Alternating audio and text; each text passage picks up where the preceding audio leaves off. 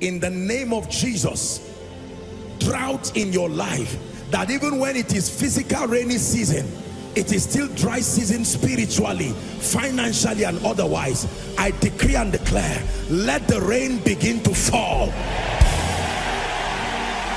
Let the rain begin to fall. Let the rain begin to fall. You're welcome to another spirit-filled message on Christocentric Message. If you're new to this channel, I would entreat you to hit on that subscribe button and then to like this video. As well, I would want you to share this message across, because we believe that as this message is coming forth, it's going to bless you. Graces are going to be imparted unto you, and then God is going to visit your home. Thank you for watching. Stay blessed. So the fall of man was a veering off of the original plan. For many of us, the foundation of our Christian journey just starts with the cross or the coming of Jesus. It looks very spiritual, but it's wrong. The foundation must start right from the beginning. Are we together? I taught you something in theology that we call the law of first use, or the law of first mention. That means that when you want to examine the character of a word or the usage of a context, you have to search for where it was first mentioned, study the context of his usage, and that's what you use as a compass. Are we together now? So if you want to know the purpose of man, we must go back to the book of beginnings, Genesis. Are we together now? And then see what God said about that man. You don't search around for scriptures on prosperity and wealth and then find out where man just appeared in the scene. You must go down from the beginning. And God said, when man appeared, he never had any sound on earth. The first sound his ears would hear was the speaking of his creator. Be fruitful, multiply, etc., etc., and all of that.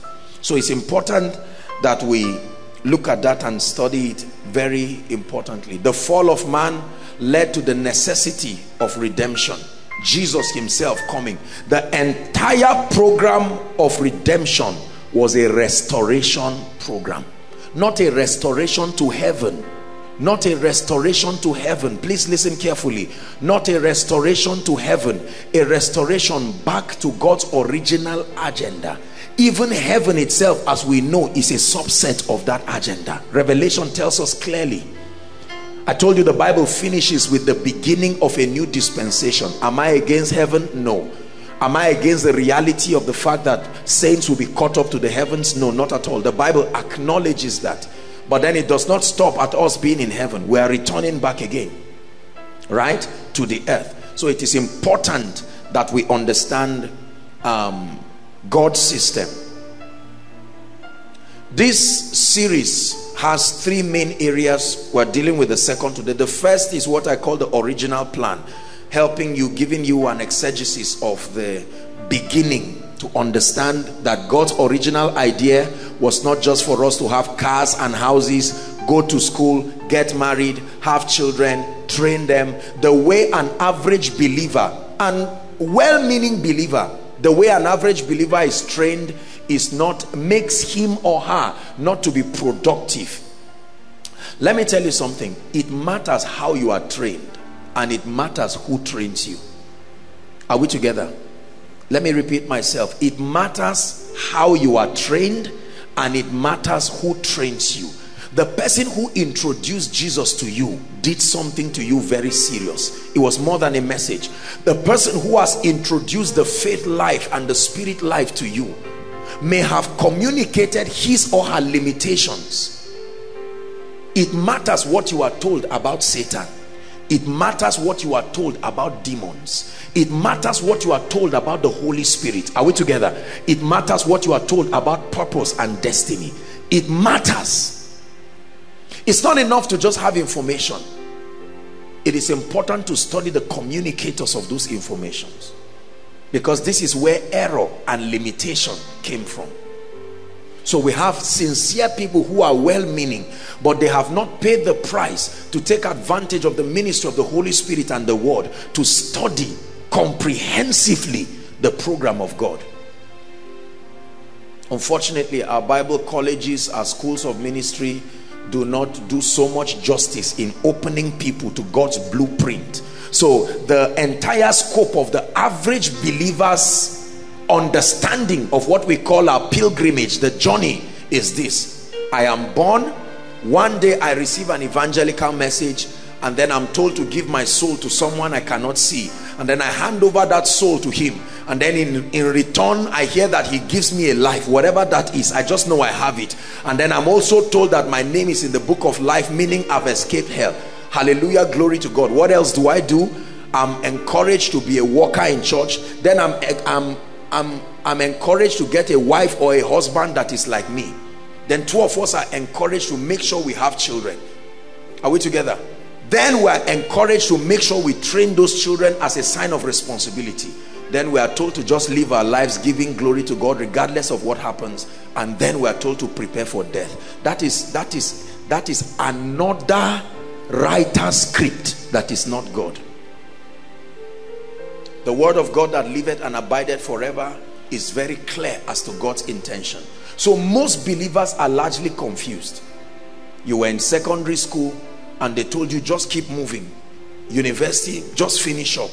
You came from the world into the university. From university they say now that you are going into the world, and you know all kinds of sympathy happens, and then you now enter into the world and people say get a job, and you get a job, and then get a wife or get a husband, have children, and then try to have cars depending on your level of carnality. If you want to, if you are broke and nothing happens, just manage it. And all sorts of teachings that look like they are nice. Then one day you find out that you are sick. You don't know why you are sick, and then you go to a man of God who says you are healed, and you don't even know why you were healed. Why is God interested in healing men? Why is Satan interested in afflicting people? Then you find out that a dear lady gets married. Listen, I'm giving your walk, your faith walk, meaning.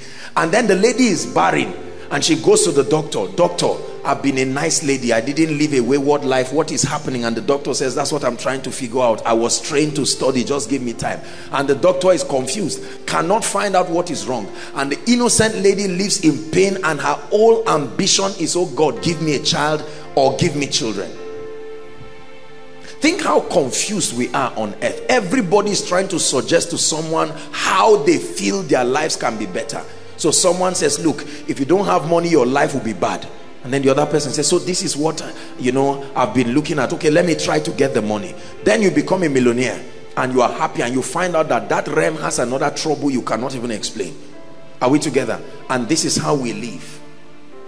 We receive advices from confused people who confuse others. We mentor our children, they grow in that confusion, and the earth is just a cycle of failure. It is important that among the curriculum that we are given, we must be able to give meaning to our lives. That's why people commit suicide. Why? Not just because they are frustrated. Their frustration only amplifies the meaninglessness of living.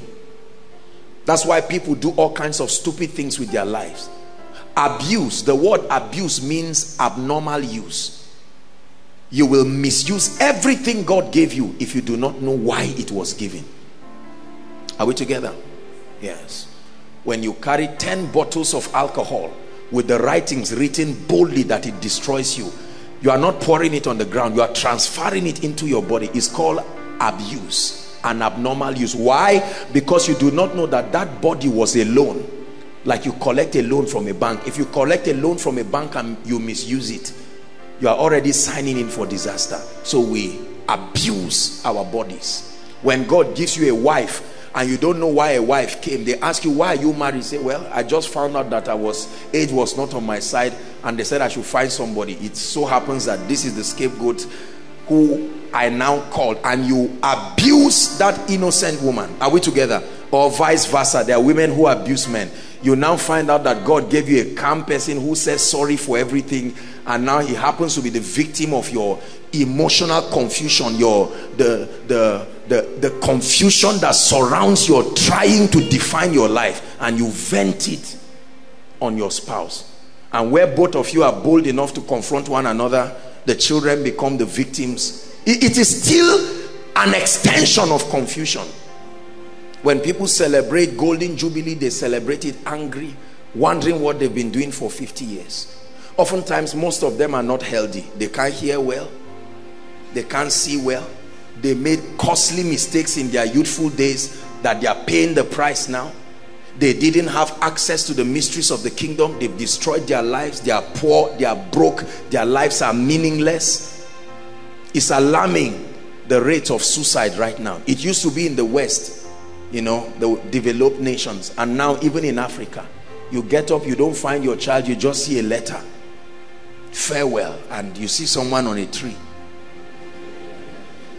Now, if we don't do something about this, let me tell you, right now, counseling is big business. Psychologists are getting a lot of business now, because there are all kinds of trauma centers, not just from plane crash. So a human being can be alive and just enter a trauma center and say, look, I need help. Why? I don't know what I'm doing. I'm seeing things, I'm hearing voices, my life is confused. We need to return back to God's blueprint. Otherwise, we are going to live absolutely useless lives. When you understand the dominion mandate, then marriage becomes useful. Children become useful.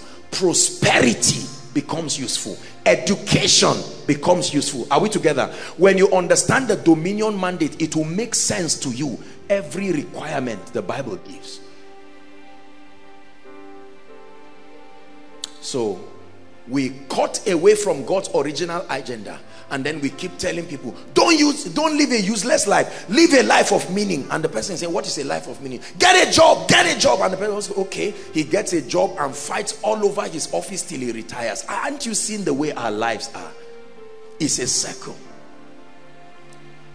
Think very carefully when you were 10 years, 12 years, gisting with your little friend or your little brother or sister about the confusion in life. Now look at you, are getting to 40. You have joined that vicious circle of confusion. Even as preachers, so many preachers do not know why God gave them a church. God just called me and said, raise me a people of power, a people of holiness, a people of grace, a people of prosperity. And we put that team on our churches, and members come and they don't exactly understand what we're saying. Someone gives a testimony, oh, God gave me a breakthrough. We clap, but to what end? God made me a minister. God increased the dimension of his grace. Then pastors chase after anointing, and you ask them why, and they say, my church is not growing, my life, I can't live like this. No bread on my table. I need to access power. I need value. So they access the anointing like escapism from poverty. Then when they become a little anointed, they are now happy. Doors of ministry are opening, and then honorariums are coming and all of that. And then with that, that's how people live. I want you to refuse to live a meaningless life. Are we together? You must insist. Somebody now is about to get married tomorrow in this confusion. He's confused. He's holding the hands of another confused person, and then they are starting something they don't even know where it's going. Will they dance? Yes. Will they eat? Yes. Will they be happy eventually? No. No. This is not about demons. God's original agenda is the key to joy and happiness, not money, not education. Ask those who have these things. Rich people hang themselves and drop their money and will it to a cat. Why? Because I have 5 useless boys in my house.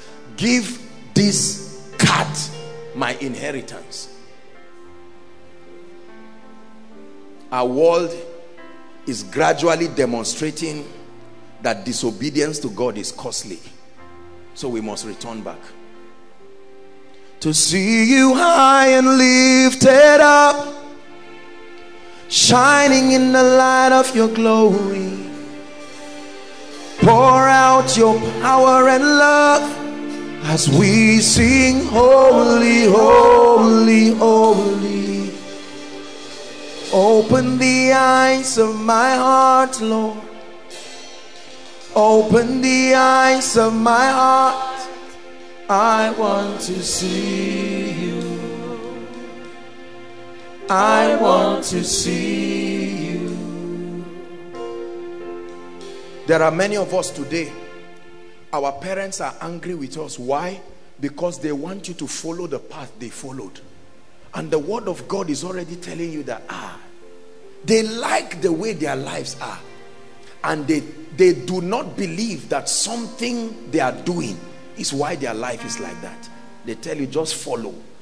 Please don't embarrass us. Just let it be like that. Oh, I want to get married. To who? The brother, he's starting off. Don't do that. You see, if you do this, we are going to beg. Are you not seeing the way our lives are? And then people control people, and we are victims of men's thinking. There's a lot of gap. Let me tell you something. You need to re-examine the concept of age. This thing called age. The most excellent part of age is the wisdom attached to it. If age fails to come with wisdom, it is useless. Did you hear what I said? Yes. That a man, I have so much respect for elderly people. You are elderly here, I honor you with all my heart. But we need to redefine our philosophy of I am old and I am young. Because there are many old people that are responsible for the pain of people on earth. Age gives you access. It should give you wisdom. Only age does not just add wisdom on its own. At best, it can give you Sophia, human knowledge. The fact that you made a mistake does not mean you have found the answer. So you can tell us, in 1961 I made a mistake. Did you find the answer? You may still be in that ignorant at that point. You are just familiar with the problem, not the solution. How many old people mentor young people? You are about to marry and oh, no problem. I remember I married in 1941. Ask that man's wife whether she enjoyed marriage. See her, an old woman. She would tell you, I only enjoyed marriage for 3 weeks in 40 years. That's the person mentoring 2 people, and he said, listen to me. No, I won't listen to you. No, sir. I will respect you, but I reject that kind of life. You will not define that template for me. Do you know why God is called the Ancient of Days? You know why? He is called the Ancient of Days because of one word: wisdom. Take away wisdom, because Satan too is an ancient of days. He's old. The Bible tells us Satan is old. What is the difference between him? At least they are old enough. I think any man that is older than 6,000 years is old. Satan is not 6,000 years old. Before 6,000 years, he was already called that old serpent. Yet he's as foolish and stupid as whatever. Because it is only a fool that says in his heart there is no God. And the Bible says even the demons, they try to ignore it. So they deceive men into believing there is no God. Get your life into your hands and trust God to use the word of God as a compass and redefine your life. Because there are many of you looking at me right now. We are doing what we call jack of all trades, master of none. This is how they taught me to live. Oh, this is how I will live. I have my little job with NMPC. Another person has a job with one paramilitary, and then we are on our way going. We don't know the purpose of children, so we abuse them. People give birth anyhow and make the children liabilities to men and society. You just come and somebody passes a child to you and say, take care of my child. As if the person was part of the arrival of the child. Why? Because the people doing that do not know the revelation behind Abba, Father. If before you source a thing, you must be ready to sustain it. This is what should govern getting pregnant. Not time. Do we have the resources, the wisdom, the grace, the capacity for a child? If a poor man gives birth to 7 children, he's a foolish man. Correct? Not just because he wants to demonstrate that he can give birth. He is Abba, source. You must sustain. So you leave those children and they become armed robbers. Remember, I told you Satan is looking for bodies. And because those bodies cannot be handed over to God, Satan will find available bodies, and they plague our society today. Kill people, rape women and children, maim people, destroy the peace of society. We have violated the dominion mandate. And this is why this teaching is very necessary. Are we together? Revelation chapter 5 and verse 10. The original plan was what I discussed. I spoke to us extensively about the fall of man, and I spoke to us about how that redemption was a remedy system. Now that you are born again, you must be able to have a redirection back to God's original agenda. And I said a few things to us. I said how that there are certain conditions that are required. Number one is your natural birth. For you to be able to stand and execute the dominion mandate, one is your natural birth. You must be born of a woman, because when Jesus came, he came to redeem all those who were descendants of Adam. Listen, let me teach you something. Everybody look up. The blood of Jesus is only applicable for descendants from Adam. If you were not part of that dispensation, the work of grace and the cross is not relevant to you. Otherwise, Satan and demons should also be forgiven, because a statement was made on the cross: it is finished. What is the it? Everything that had grieved the heart of the Father, the legal claims of justice, had been appeased. The Bible says he shall see the travail of his soul, Isaiah saw, and he shall be satisfied. So if he says it is finished, that means the demons that neglected their original estates, that are now in everlasting chains alongside Satan. I've told you, Satan is not the most wicked of the spirit. No, he's not. The belief that Satan is the most wicked of all the spirits, the king of all the spirits, is not necessarily error. It's just a limiting knowledge, because Satan is not bound in everlasting chains. There are spirits more wicked than him that are bound in everlasting chains. The Bible says that they were bound even for the sake of the elect. Are we together?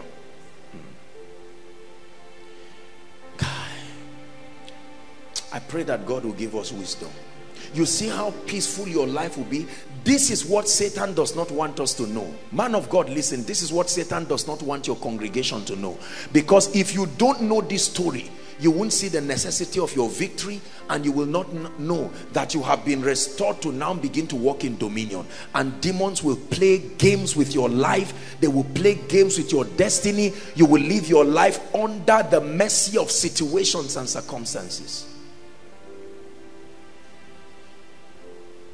So, your natural birth, then your spiritual birth, or what I call a rebirth. The Bible calls it a regening, regeneration, regene. Every possessor of Adam's genes, born of a woman, is born in iniquity. Are we together? Now, born in iniquity means that legally you are under the influence of Satan, the prince of the power of the air, as well as the elements in this system. And you cannot carry out the dominion mandate with the genes of Adam. So there is a regening, a regeneration. Are we together now? When Jesus Christ comes into your heart, a real miracle happens there. The Bible tells us there is a translation. The Bible says he that is joined to Christ is what? Help me. One spirit. One spirit. Not two spirits, one spirit. So Christ comes to live in you. He creates his throne in your heart, tabernacles in you in the person of the Holy Spirit. Now, watch this. The moment that happens, you are now ready not to dominate. You are not ready to dominate. You are ready to now begin the process that restores you back to God's original agenda, the dominion mandate. Now, this is where many believers miss it. And pastors,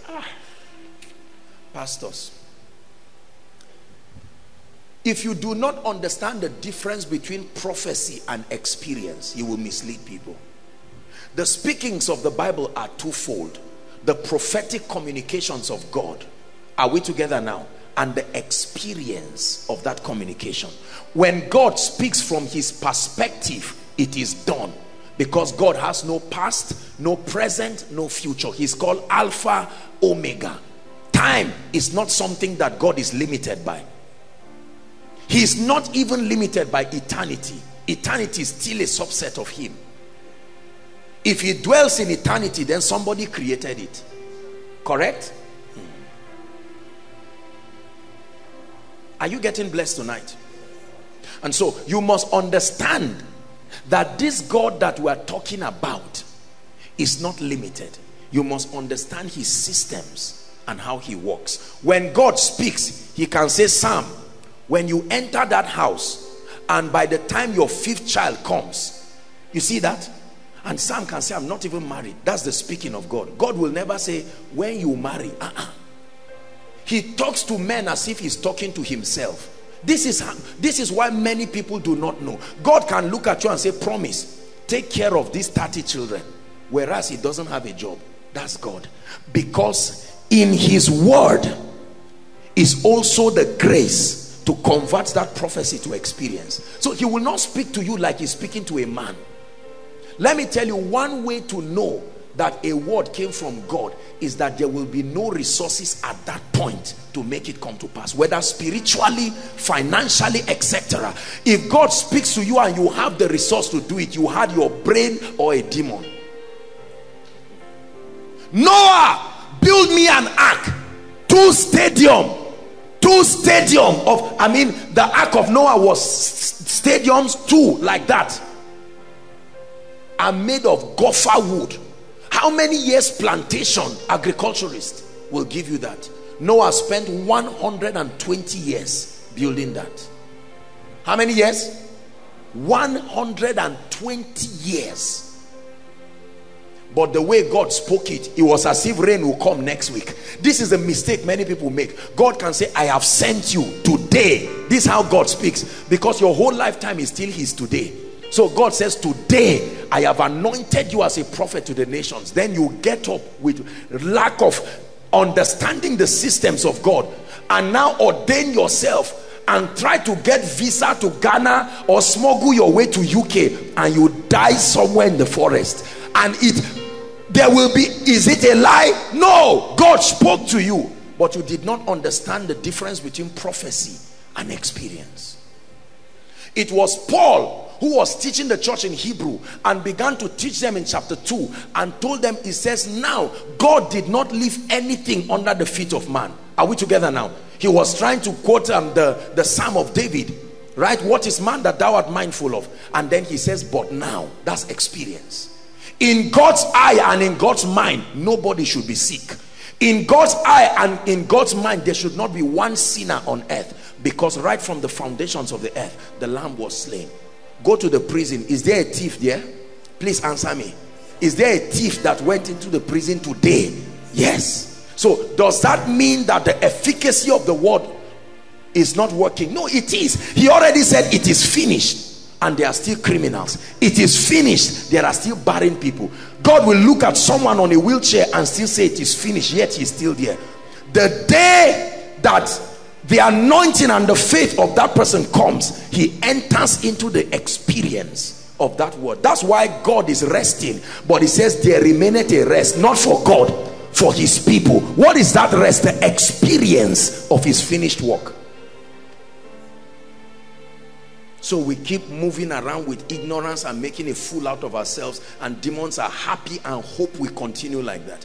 And then at the end of it, the equation does not add up, and then we are frustrated and humiliated. Is God helping us tonight? Tonight we are going to look at the second aspect, and that is discipleship. The dominion mandate has 3 segments. Number 1 is a revelation of the original plan, the fall of man, and the restoration through Jesus. That's the first. The second is discipleship. What is discipleship? A system of training for reigning, a system of reprogramming, a system of recalibration into the image and the likeness, and then Next week we are going to look at the third segment, governance. So these three segments: number one, the original plan, the fall of man and the restoration process that we call redemption. The second is discipleship. Discipleship is not some doctrinal curriculum of people. No, it is the way people are trained to carry out the dominion mandate. Listen, nobody reigns just because you have received Jesus. Remember the scripture that I gave you last week, right? That they that received two things: number one, the gift of righteousness; number two, the abundance of grace. So two requirements to reign. One, you must receive what? The gift of righteousness. No man can walk. It is God's very nature imputed through faith. When you believed in the finished work of his son, his death, the burial, the resurrection, and the glorification. Not just the resurrection. Jesus did not just ascend and is hanging in the sky. He is seated. It matters because Ephesians starts with the revelation of his seated position. So it's not just the death. I know great men like Kenyon and all of that talk about the death, burial, resurrection, but it's more than that. The death, the burial, the resurrection, and the glorification. That coronation was what David saw. The Lord said to my Lord, the Lord, the Ancient of Days, said to my Lord, the Christ, sit down at my right hand until I make your enemies your footstool. Hallelujah. Discipleship. Why discipleship? Let me tell you something. Because you see, when you receive Jesus Christ, everybody listen carefully. When you receive Jesus Christ, automatically it gives you access. The life of God is in you. Give us Genesis chapter 1 please, verse 26. God created man. There was a twofold design, and this design, this configuration must be gotten back for man to be able to walk in dominion. Number one is what? His image. The first purpose of discipleship is to carve in you the experience of the image of the Christ, the spiritual dimension, the spiritual composition. Are we together now? Paul said this. He says, my little children in whom I travail until Christ be formed in you. The formation of Christ, in reality, the indwelling of the word, is a reflection of his image. Because the Bible says, let us make man in our own image. And the Bible says Christ, who is the word, is the express image of the Godhead. He that has seen me has seen the Father. Are we together now? Philip said, show us the Father, and then it's sufficient. He said, Philip, have you been so long with me, Philip, and yet you have not seen the Father? Whoever has seen me has seen the Father. So Christ came as the image. So man must first be made in Christ. Now listen, let us make process. Let us make process. The moment that life of God comes, the making is not automatic. The life is there. The Spirit of God is at work in you. If it were automatic, then you do not need the word and you do not need the ministry of the Holy Spirit. The formation of Christ. Now please everybody listen. This is one of the indices for spiritual growth. The moment believers get born again, if you have ever wondered what next, let me tell you, what next is the spiritual development of those people, so that the life, the character, and the traits of Christ will be fashioned in them. Are we together now? The image.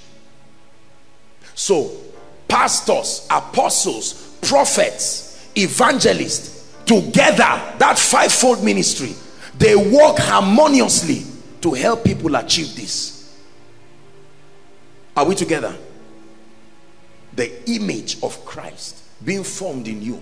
That's what you call character. That's what you call the fruit of the Spirit, the fruit of the recreated human spirit. When you read Galatians chapter 5 verse 16, Paul was teaching the Galatian church and he said, this I say then, please give it to us, Galatians 5 and verse 16. We'll read 16, then we'll go down to 22.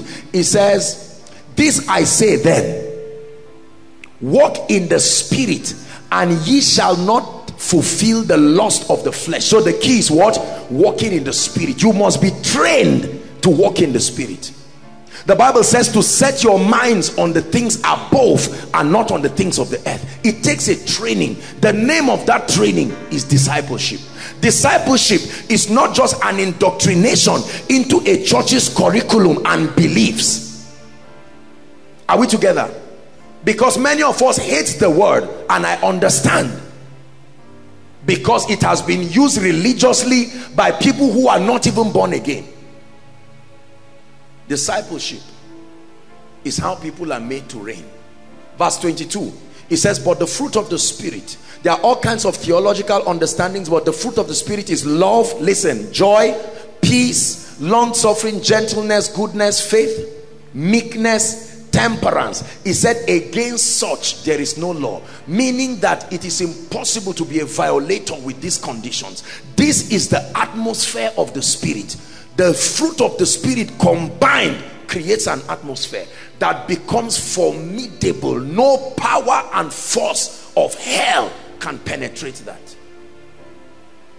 All these things you call the fruit of the spirit and they are ingredients that structure something. The Bible says that we are built into a spiritual house like living stones, one block upon the other. You are adding love, joy, peace, patience, gentleness. Let me tell you, every attack on a believer's life comes when there is a lapse in one of these. Are you hearing what I'm saying? Listen, are we learning? Am I blessing you? Every attack on your life will come based on an advantage that was taken as a result of the absence or the deficiency of this. From where cometh, how does the Bible put it? Quarreling and all this among you. You see that? When there is no love, there will be jealousy. When there is no love, there will be bitterness. When there is no joy, the Bible says, for with joy shall you draw out of the wells of salvation. Is that true? It says the joy of the Lord is your strength. When your spirit is weak, there is no joy. Joy is not laughter. Joy can only be given by the spirit. Unbelievers have happiness. Only believers can have joy. It's of the Holy Ghost. Joy has nothing to do with circumstances. It is a state of being that is based on a revelation and the presence of the Holy Ghost. Count it all joy, my brethren, when you go through how can you rejoice? Knowing this this is the secret of the joy. Knowing this, without knowing it, you cannot have joy. So when you are going through diverse situations, you lost a loved one, you lost a job, something is not working well, ordinarily you should be sad. But knowing this, there is a revelation that the trying of your faith worketh patience, and then that let patience have her full course, then it will make you mature, it will make you unfruitful. Knowing this. Hallelujah. Are we blessed?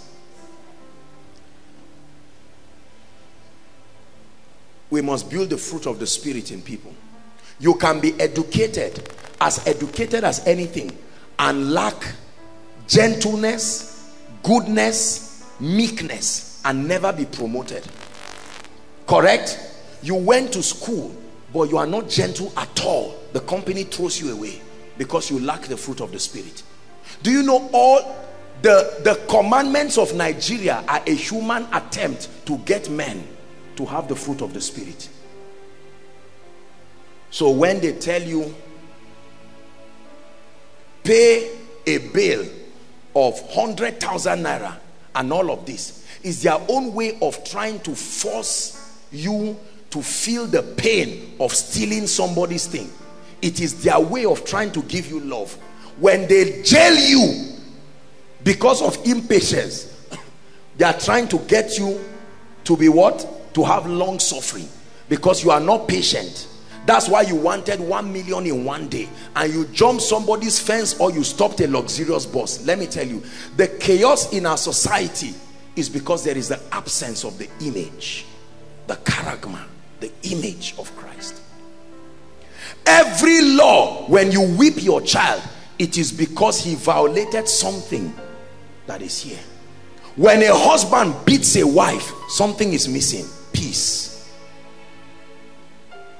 Sister, when a brother comes to say, I want to marry you, do you know why you don't say yes immediately? You go back and start cross-checking. You don't even know this is what you are cross-checking. Does this guy love me? It's not just love God alone. Does he have joy? This brother is an angry brother. Peace. I watched what he did to somebody one day. Long suffering. This guy looks like a hustler. He puts his hand in everything. Is he gentle? No. The way he approached me was bad. Is he good? No. He's greedy. Does he have faith? Come, you know, and all of that. And when you calculate all those things, the other side of the equation creates your response. And you go back and say no. Now, you may not know that this is what you were checking. When someone is advising you, he's helping you. Society can never go into decadence when the image of Christ is enforced. The image of Christ is the unifier.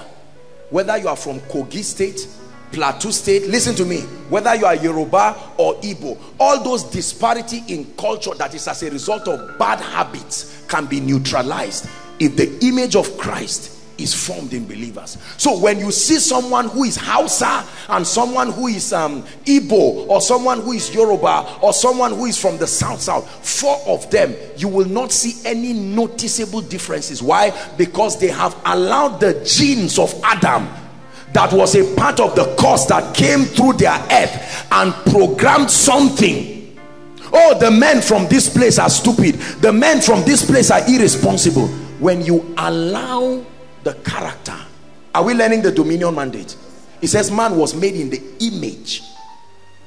It was not possible for Adam to hate. It was not possible for him to be impatient. How did man fall?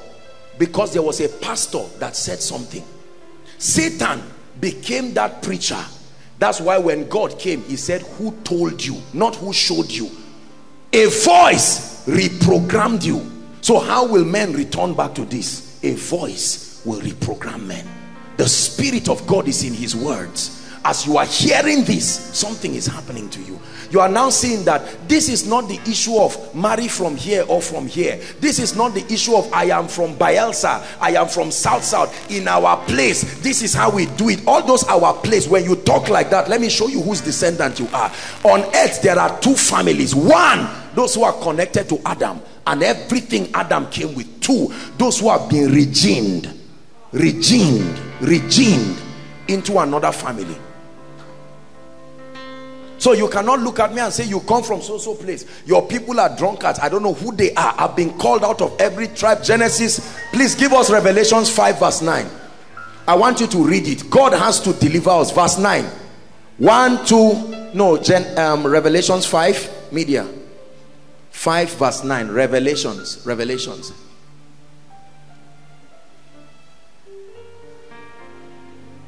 Let's read it. Verse 9. 5 verse 9. Thank you. Okay, read it. 1 to go. And they sung a new song, saying, thou art worthy to take the book and open the seals thereof, for thou wast slain and hast redeemed me unto God. How? By your blood, out of Kogi, Plateau State, Imo, Enugu, out of the irresponsibility that comes with the men in that place, out of the pride, out of the selfishness, out of the hatred, the bitterness, he has redeemed. I've been called. I sympathize with my people, but I'm not part of that tragedy. I am another tribe. I've been carved out. Listen, if you don't believe this thing, you are not a Christian. It's not just that it's bad, you are not a Christian at all. What else do you believe? We have been called. That's why in Koinonia here, you don't see anybody do anything. Which tribe? I don't even want to know where you are coming from. I know that there are two families, the ones on earth and the ones in heaven. We are all related. The blood, the veil, torn, a family.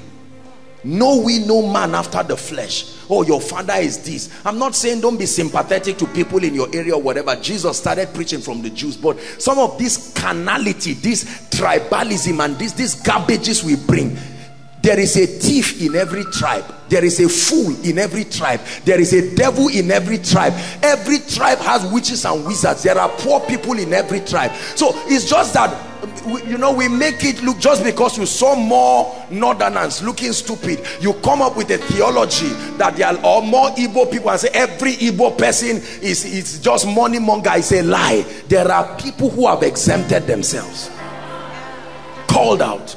Not everybody is a money monger. Not every lady is a materialistic person just looking for a millionaire. It's a lie. Not every brother is an irresponsible person not knowing where he will go. Some people have seen the end. They have seen. You know what I'm doing to you? It's a reprogramming. This is discipleship. I am unifying you now. It is on the strength of this you can call somebody brother and sister. That issue of brother and sister for many people is carnal. It's just carnal because you were told to say it. Brother Alpha, brother Femi and the rest. But when men like Kenneth E. Hagin, R.W. Shambach, when they used those names, it was out of this revelation. I do not know you in the flesh, but if you are in Christ, we are brothers. You are welcome. They extend the right hand of fellowship. Everybody say the image. We need the restoration of that image. There are many people who are not spiritual. Live likeness, we're coming there. We must teach you how to be like Christ. Be like Christ. Be like Christ. That's the image. The image talks of being. The likeness talks of doing. The image talks of being. Being. Who you are, not what you do. Let's go back to Genesis.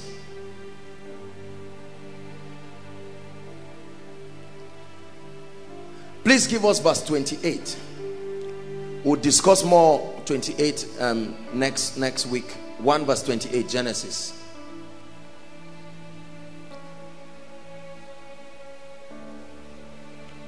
Now everybody, I want you to observe something. And God blessed them and said, listen carefully, be fruitful. He never talked of having anything. You be it first. Then later on he now said, have dominion. So God's focus when he's beginning to work with man is in being first before having. We have reversed it. Somebody gets born again today and we say you must have a car, you must have a house, which is he's having something he has not become. He's trying to have the likeness, no image. So 1 million naira comes, he has, but he has not become, so it will destroy him. Are you saying that now? Yes. Have a wife, but he has not become a husband, so it destroys him. The primary strategy and pattern, God's kingdom pattern for discipling people and nation, is to focus on their being before their having. Listen, those who write programs for foundational classes in churches must subscribe to this, otherwise you are going to produce a powerless, carnal, many times devilish believers. That's why there are witches and wizards in church, because we are passionate about having. So if I am born again and in 2 weeks I come with a flashy shoe, flashy cloth, I'm showing you how much I, help me, preach back to me, I'm showing you how much I, on the strength of that you will say I have faith. And the brother who has just one trouser, but the gift of the Spirit, the fruit of the Spirit is working in him, we look at him and we say, no, this one you don't have.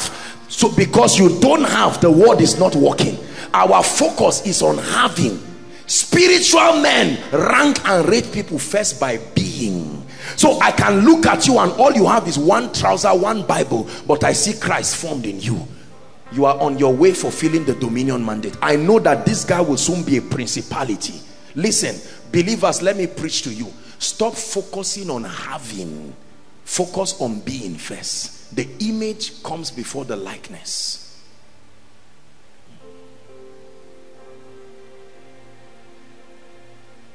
Is God speaking to us? This is a message to someone already, because our society is full of falsehood. Men and women who are obsessed in having. having. Why? Because we want to prove. We live in a carnal world that only interprets and rates you based on what they can relate with. None of these fruits of the spirit is something that is tangible in itself. Their manifestation can be tangible as you relate with people and environment, but you cannot know. So I look at this brother, and what he has is peace, what he has is joy, and I think those things are cheaper than money. So the brother would rather kill the agenda to being and then focus on having. When God begins to deal with a man, you find out that the curriculum he gives you has nothing to do with things like teaching of prosperity. It's going to be prayer first. You are filled with the Holy Ghost. Are we together? And then you begin to teach. He's drumming on you issues of character, holiness, morality. You have to greet people. You move around and think, I am from this, I am a yo-yo guy, and he says, look, drop all that thing. Oh, I am the, nobody talks to me, I was a capon in this, and God says, that's your business. And when you want to mess up, he tells you, listen, Nebuchadnezzar was not, but he had. He had money, he had power, so he could run his mouth and talk nonsense. And then he was made to become a beast for how many years? 7 years. A beast with the brain of a man. The moment Nebuchadnezzar recovered, he became a preacher. Read your Bible. Never empower people who have not become. It's dangerous. It's a lesson many of us will have to learn. That you are a millionaire does not mean you carry a small child who has not become and give him money. That's why I like Igbo people. When they are doing business, they bring in an apprentice. No matter how rich that man is, there is a limit to the exposure of that child. Is that true? He now begins to do business and they study him. One day they will leave money in the drawer, 500,000, and throw some small things scattered, and then the man will go out. He will come back and find out that 1,000 was missing, and he will keep quiet. That boy has not become. The day he ever says, settle me, the man will say, I will slap you. If you ever talk of settling, you have not become. You want to have. You have not learned integrity. You have not learned character. You have not learned submission. No.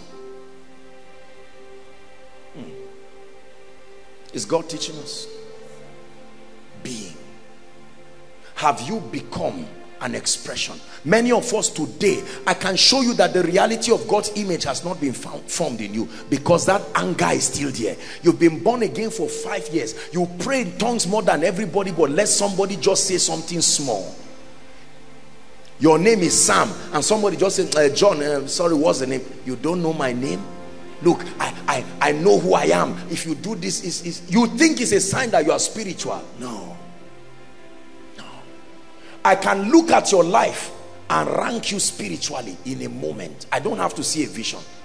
Away with your cars. Away with all the money and the checks and all the prestige and the English and etc. All those things connote having. I look at your life. When I look at your life, I'm searching for the Christ. The word of God already painted a picture, and then he says, let this mind be in you, which was also in Christ Jesus. Then the Bible says he had something and was something, but he gave them up and became, not possessed. The possession happened when he became.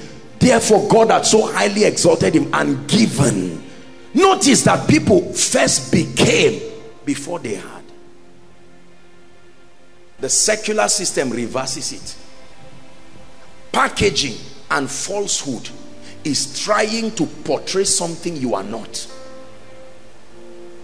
So I borrow a shoe, I borrow a suit, I borrow watch. Are we together? I borrow makeup, I borrow hair, I borrow anything. What am I trying to do? It's not that I'm trying to show you I'm not cheap. Bottom line. Correct? Whether I'm cheap or not is my own issue, but I want you to know I am so conscious of what your perception about me that I don't mind faking everything around it.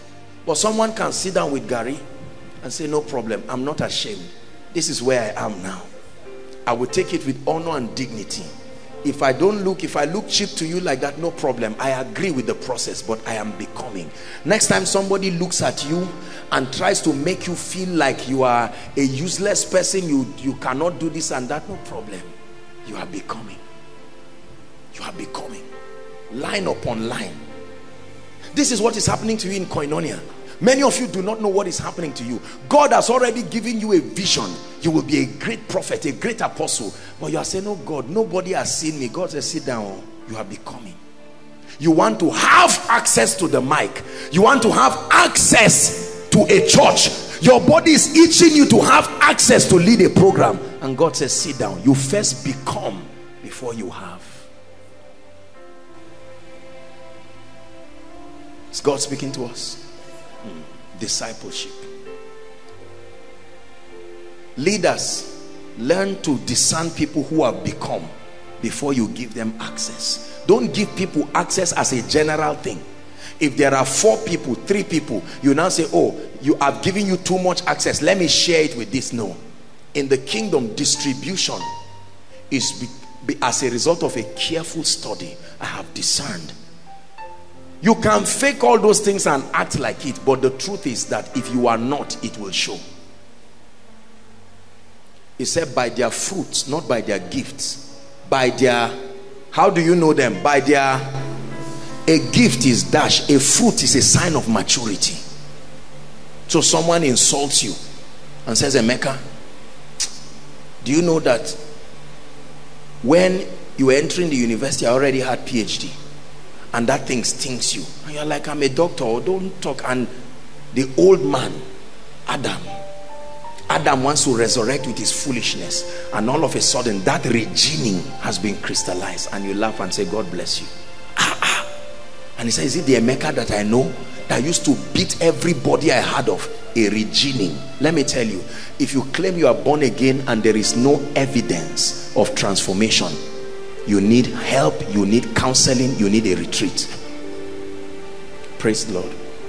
There are so many. There are angry pastors, there are wicked pastors, there are angry people, there are all kinds of arrogant people. My name is so and so. Do you know? We are looking at you and we are still seeing your culture. If I still look at you and see your village, then you are trying to say that calling out of tribe and nation has gone. It's not yet real. Discipleship, training for reigning, bringing you into the culture of the kingdom, their way of life. This is how we live in the kingdom. We live through the law of love. We live through the law of joy. We are peaceful people in the kingdom. My temper will kill somebody. Oh, somebody hold me. You are acting, the moment you are acting like your village, the old man is attempting to resurrect. You must keep it dead. We do these things, and usually there are also other carnal people like us who hail us. You know, that hailing thing can be so demonic if we are not careful. Remember, they hailed Jesus and they said, "Hail, King of the Jews." A few weeks later on, the same people said, "Crucify him." You say, "Yes, you are looking at me, crucify him. Let his blood be on our head." We have to be careful. There is one who deserves to be lifted and hailed forever. Our job is to conform into that image. Here we stand, David Dam song, and lift our hands, and we will hail Yahweh. Hail Yahweh. Here we stand and lift our voices.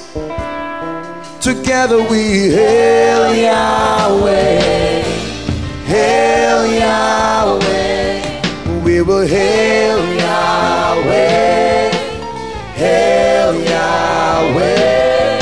We will hail Yahweh. Hail Yahweh. Hail Yahweh. Hail Yahweh. We will hail Yahweh. Hail Yahweh. Pastor, your first assignment to believers is to make them spiritual. The first assignment of a man of God to believers is to extract carnality. Carnality means a way of living. They must be aware of the divine life, the divine nature, the presence of the Holy Spirit. You turn people to become spiritual. The life of God is in me. I'm not ordinary. I was born by an ordinary man, an ordinary woman from so-so state, but now I am a possessor of God's life. Literally, not just some Christian gimmicks. No, I believe it. It's a fact, it's true. How many believers are aware of that divine nature in them? It tells the way we respond. The Bible says, he that cometh from above is above all. He that cometh from above, he that cometh from above is above all. He that is of the earth is earthly. I come from above, born of God. Whatsoever is born of God overcometh, overcometh, overcometh. Challenges are not unusual. Defeat is what is unusual. Whatsoever is born of God overcometh the world. And this is the victory that overcomes even our faith. But as many as believed him, even to them that believed upon his name, gave them power to become. Power to become. Power to become. Power to become. They looked at Paul. Paul, who used to kill people, Saul, that would collect a letter and go and slaughter people. What happened? Spirituality. Listen, this is not an issue of being charismatic. If you don't train your people to be supernatural, to approach life and approach things with the consciousness of the divine life, the consciousness of divinity. There are great men of God all around the world who have spent their lives and spent the years of their lives bringing the church into a consciousness, reprogramming and recalibrating our mind that the believer in partnership with the Holy Spirit is invincible. We must restore these teachings. There are many carnal believers on earth. In a bid to balance, in a bid to teach, we have made people carnal, helpless. No matter what happens, they say, oh well, things just happen like this. No. You are in every way divine. That's why we don't walk in signs and wonders. How do you stand and stretch your hands to somebody and expect a transference? How do you do that? How do you stand and speak? There is no wire tied to you to someone outside. Because carnally speaking, I can only see with my optical eyes. But when you step back and walk in the realm of the spirit, then you know that the vistas of the spirit are not 2020. Infinity, left only to your faith. So I can stand here and see someone in overflow 3 and speak and expect the power of God to touch that person. Why? I wasn't born this way. It's called spirituality. There's too much carnality. That's why when you tell people God will bless you, they still want you to, they want to reduce themselves. And many pastors, this is the limitation of exaggeration on education. When you think that because I am educated, I have a master's in this, I have a PhD in that. Now there are very educated people in this place. But when people trust their education and then you see them castigate spiritual things, anything that does not subscribe to the law of dy dx, they fight it. Are we together? You anoint somebody, say, what is this with this oil? They write all kinds of articles. Tithing is a scam by men of God to raise money. You see them. And then at the end of that ungodly blog, they now say, my name is Pastor so and so. I'm a pastor with Living Christ Parish or whatever it is. And that is deceptive, because somebody will say, this is a pastor. And you know, carnal people will relate to those things immediately because they are carnally minded. Are we together? Anything that massages the flesh, they like it. Once you challenge people, why should you come and spend the night praying? What is all this thing? 10 hours, 5 hours, 3 hours. Please, we are not human beings. God gave us a brain. And they say that to castigate spirituality. The Bible says, through faith, Hebrews chapter 10 and verse 3. Hebrews chapter 11 and verse 3. Through faith we understand. Please give it to us.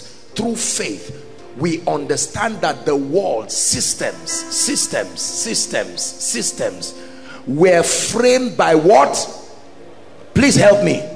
They were not framed by cement and water. They were framed by an invisible substance called the word of God, so that the things which were seen were not made of things which do appear. That's why God tells somebody that by this time next year you will be a landlord, and the spirit wants to receive, but the carnality in his mind will fight it. How shall these things be, seeing that I know not a man? And he says, have you forgotten the power of the highest? This is the mystery that makes things happen. I want to show you why we don't get results. God has declared that this is a year of triumph, but only spiritual people can receive. A carnal man receives not the things of the spirit, neither can he understand them. Why? Because they are spiritually discerned. Let me tell you how to know you are not growing. By how much you rely so much on your senses, and how embarrassed you are to be spiritual about life. Because there are people who are embarrassed to be spiritual. Not just that they don't like it, it's a thing of shame. It's a thing of shame. Oh, you are playing and just playing a worship song, and it's entering your spirit. I beg, we are human beings. A worship song entering my spirit, what is there? You are listening to all kinds of music, you don't know the difference. Are you seeing now?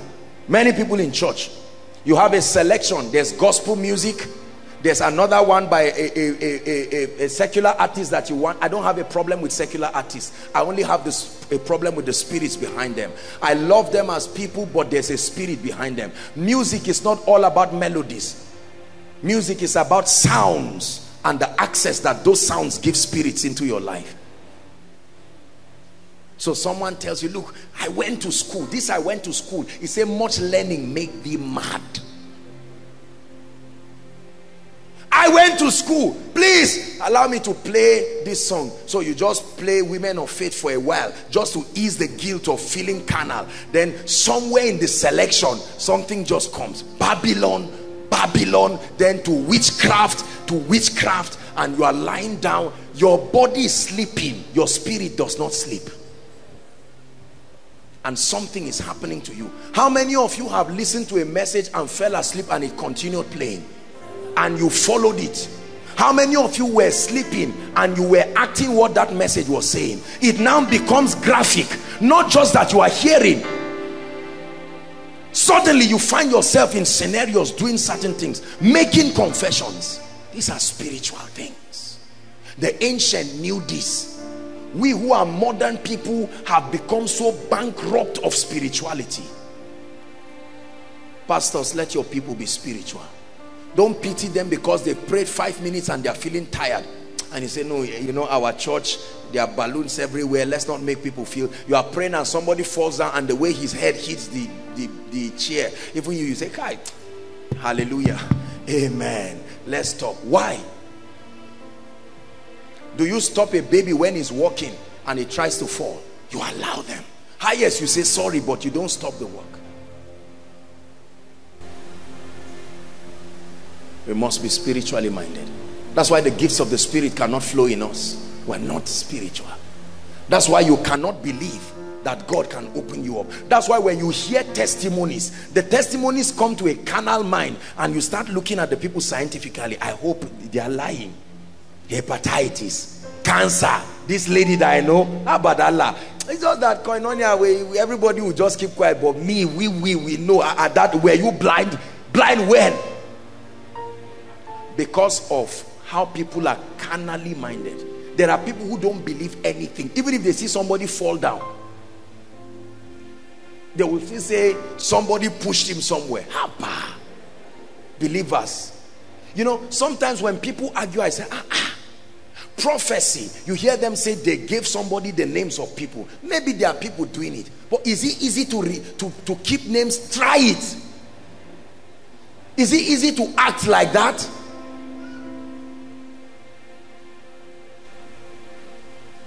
Carnality, because we are not spiritually minded. If by next week God opens a door for David down, we can look and people will now say, this guy, he taught something. We always credit unusual happenings to the realm of the spirit. That is a clue that to remain unusual, you must remain in the spirit. You are like mere men, there is nothing worth celebrating. The dominion mandate is a restoration into a life of spirituality. That the spirit realm governs the physical realm. Yes, it does. The spirit realm. You must build yourself the divine nature of God, the character of God. The second dimension, let's look at it quickly, is the likeness. Please give it to us again. Genesis 1:26. Likeness talks of the functionality, how God functions. The image of God talks about who God is, his being, but his likeness talks of how he walks.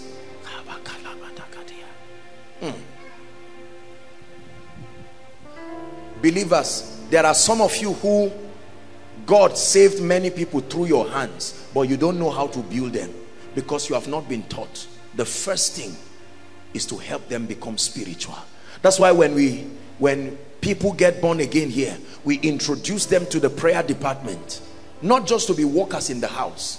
Why? Because praying, they are filled with the Holy Ghost. They are praying. You begin to teach them the value of the word of God. You begin to teach them the value of communion. You begin to teach them the value of corporate fellowship. These are foundations.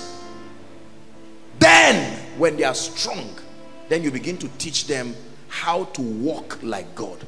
You start teaching them speech. Everybody say speech. The first teaching on how to function like God is how to speak like him.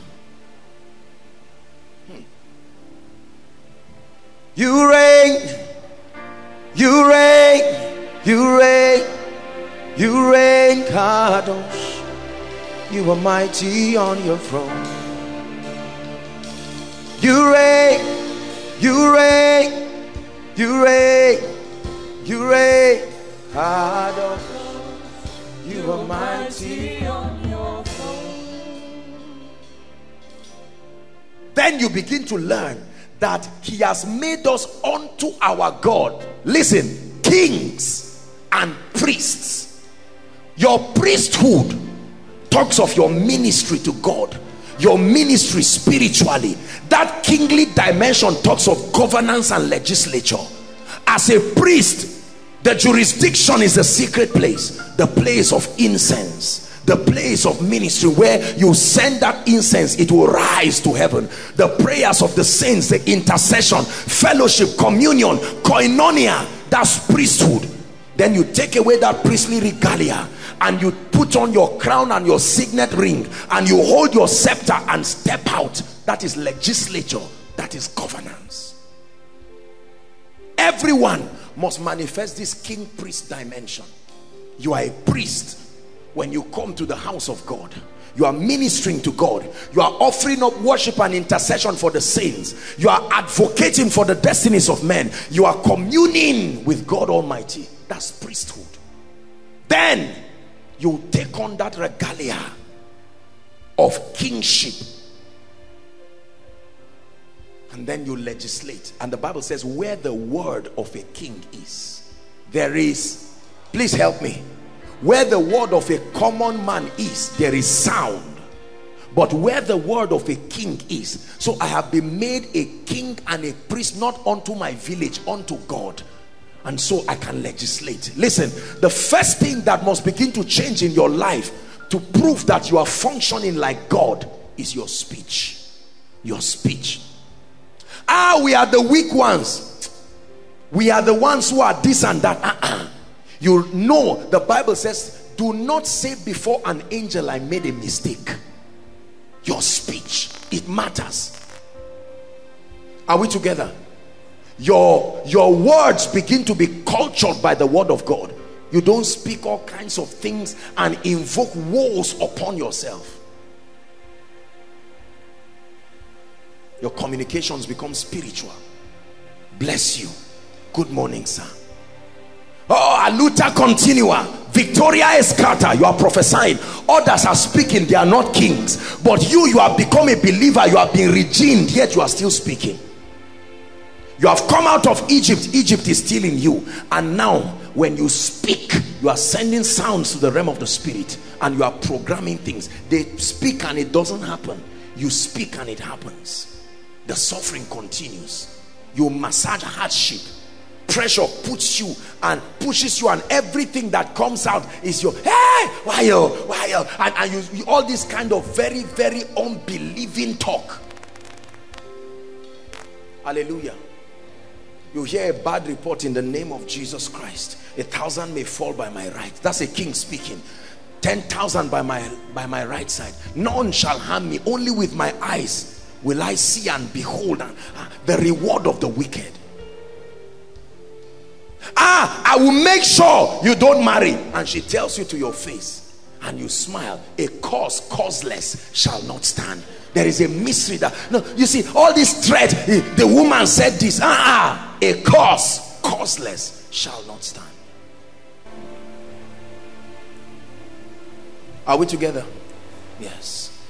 Will you ever finish this house? The hand of Zerubbabel that started this work. It's not something you just reminisce in your mind. It must be vocalized. It must be vocalized. I am the head and not the tail. I am above and not beneath. The Gentiles come to my light. Lord, favor surrounds me like a shield. This is a believer talking. Let me tell you what ordinary people would do. The people in our villages know this. You see what they do during festivals. The major activity in festival is talking and dancing. Then death follows later on in the evening. People start dying because people are talking, chanting things. You are moving around. You just sense a presence that is not of God. Don't sit and say, I'm not sure. Be sure by praying in tongues. Start tongues first. Let praying in tongues precede you while you are verifying, so that should in case you can be praying and hear a shout from another room and say, oh, I see.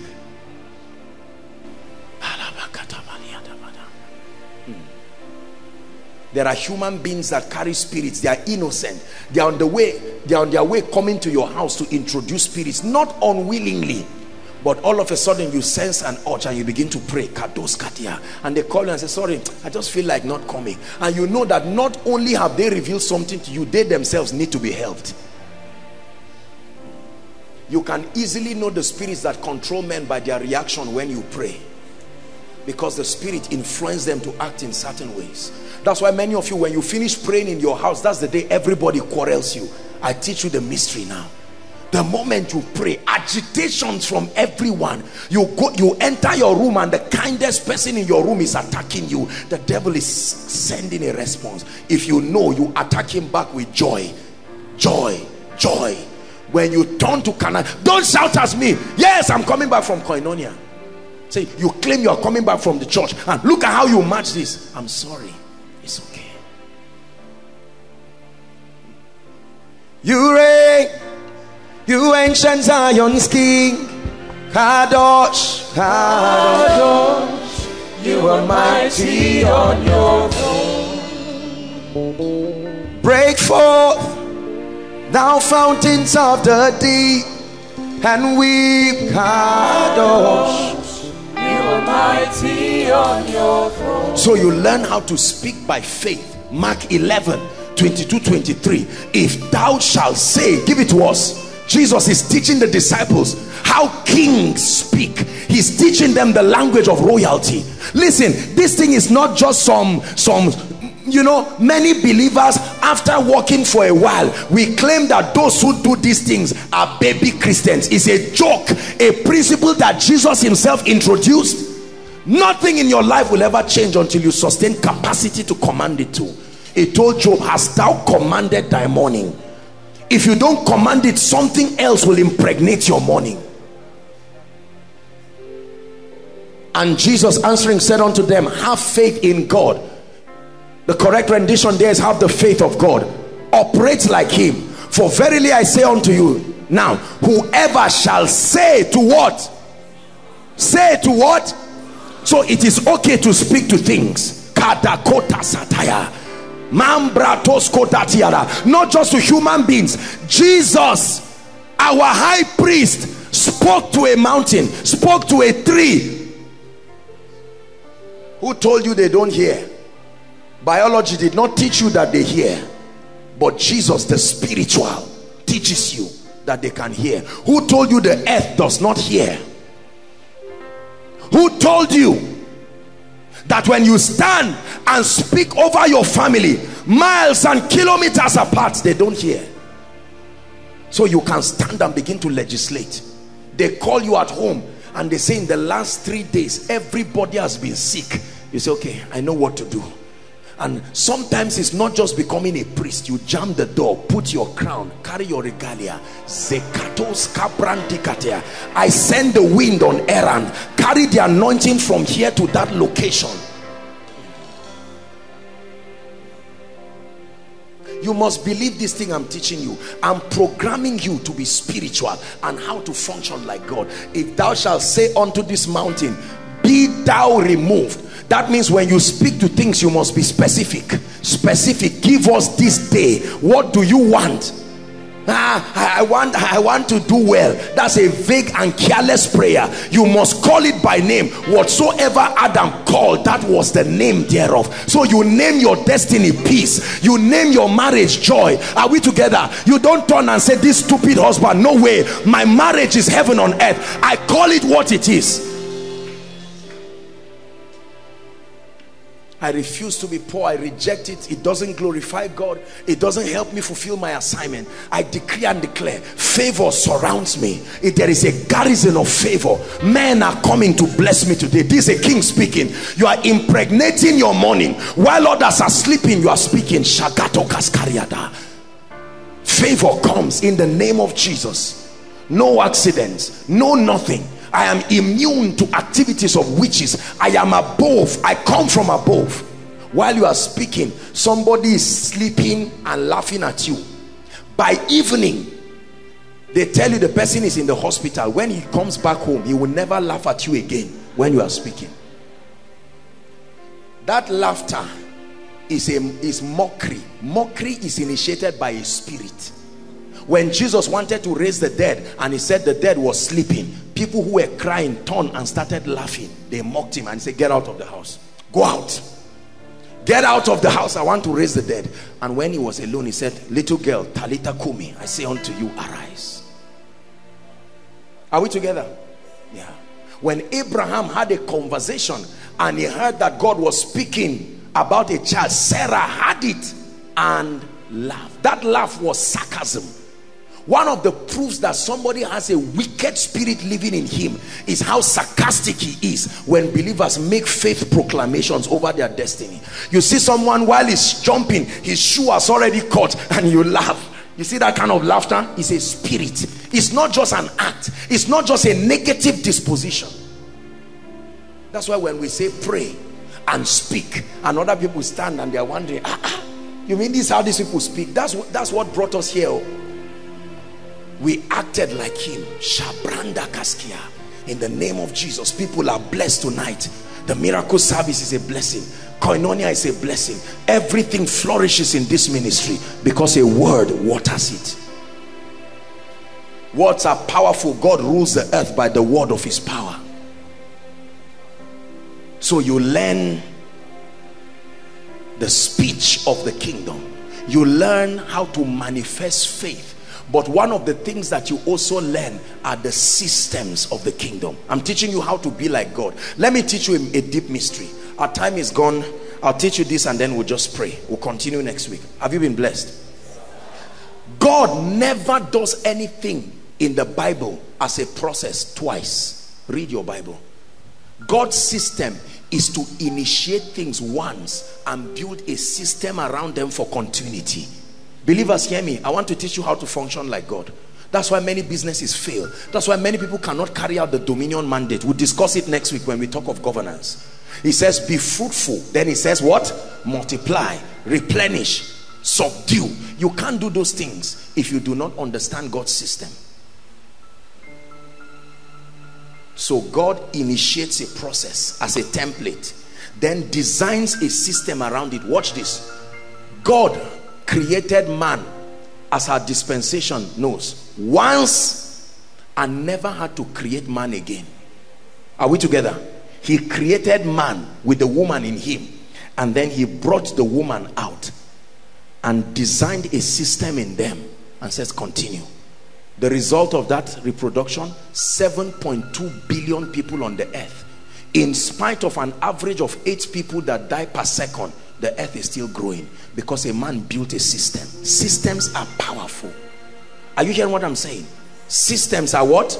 Powerful. When you do business by repeating the same thing, you are not acting like God.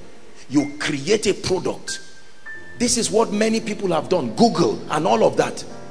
They don't know about you, yet you carry their laptop because there is a system. They made it once. That's why Coca-Cola and the rest, they have different branches around the world. What did they program in those branches? Systems. Everybody say systems. The greatest conglomerates in the world today operate through systems. The same thing happening everywhere. The Catholics, Roman Catholics, I love them among other reasons because of the power and the dexterity of their systems. Systems maintain consistency. It is how God functions. God has not needed, even when man fell, when he was about to wipe the people in Noah's days, he still preserved the seed. And out of those 8 families, new beginning, he started another race. Systems.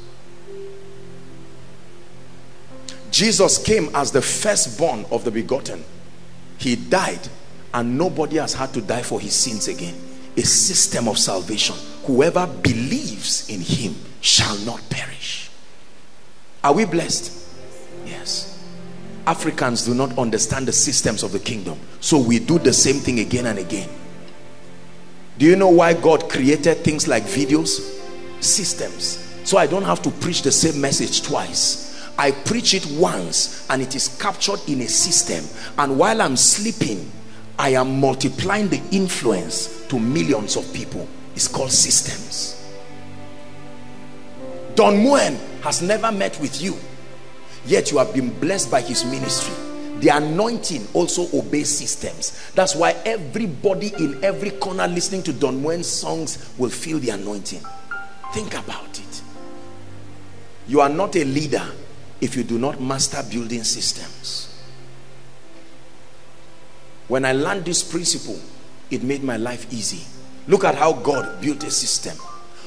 God himself transferred governance to man and programmed that man and handed the earth to him. Systems. Now man is mishandling the earth largely, but it's a system. The first crops that came out of the earth, the Bible says God himself planted. I hope you know. Read your Bible. God planted trees. Systems. And then in the tree he built systems. What is another name for that system? A seed. This is how God operates. A seed is not money. A seed is a mystery that represents the system of continuity. Continuity. In every man born of a woman there is a seed that represents potentials for continuity. In every woman there is a womb that receives a seed as potentials for continuity. So once there is a seed and there is a womb, there is reproduction. Hear me. Once there is a seed and there is a womb, there is what? Reproduction. A seed without a womb cannot bring reproduction. A womb without a seed cannot bring reproduction. You need to find the wombs of, there are many wombs on earth. A woman's womb is only an adumbration of many other wombs. The morning has a womb. Every day has a womb. You can impregnate it with words and it will give birth in the daytime. The pregnancy that happened in the night can be delivered for you in the daytime.